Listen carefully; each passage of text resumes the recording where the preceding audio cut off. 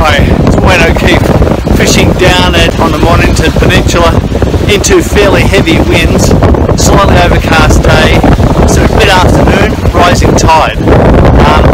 Probably I had to do a voiceover on this through this video just simply because the wind is going to muffle all the sound.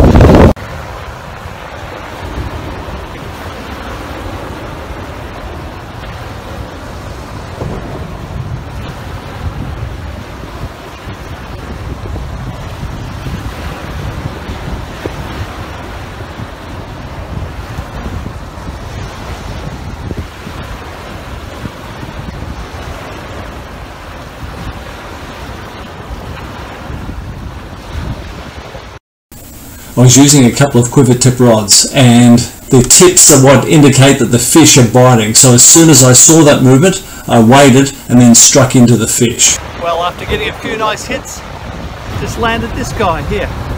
Nice fish. That was with the burley going in and with the spicy chicken as bait on a size 14 hook. So the small hook caught, the bigger hooks on my other rod, the bait was being pulled off. But not on this one. The spicy chicken did it. I was using prawn and I was using pippy on the larger hooks and on the heavier rod. So I had one rod with heavier line in there. That's the rod that I usually have out there, hoping that something big would come along. Well, unfortunately, I wasn't getting the bigger fish coming through on that rod. What was happening, I was getting little pickers, little smaller fish who were picking at the bait, and because it's fairly soft, the prawn and the pippy were coming off. So I changed both rods then to using the chicken, the spicy chicken, to help improve my chances.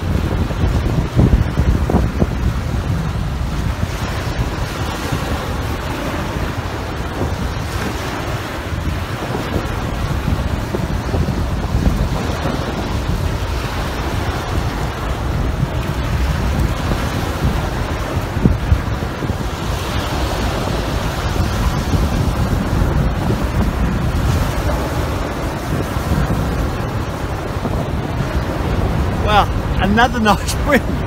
2 nice bream in a go. How's that?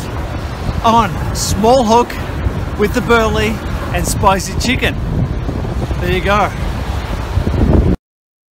The amazing thing with this one is the line went slack. It actually swam in. So I was reeling in. I felt no resistance whatsoever. I thought the line had been broken off. And then all of a sudden I got the fight. So this one came into shore. Interesting. Not bad for today. Now the rig that really got the fish today was this one here, which is just a 60 gram burley cage. That's my sinker, if you like. It's got lead on it. It weighs 60 grams, and that was heavy enough to be able to cast out against the wind with a line stop, holding it in place. Whoops, line stop down to quite a long distance down to. What I found is I went from size 14 to size 12 hook, and the size 12 was the right size. So it's small hooks to catch those fish, but I think it was the light line and the smaller gear and the way it probably more naturally reacted in the water that got the fish.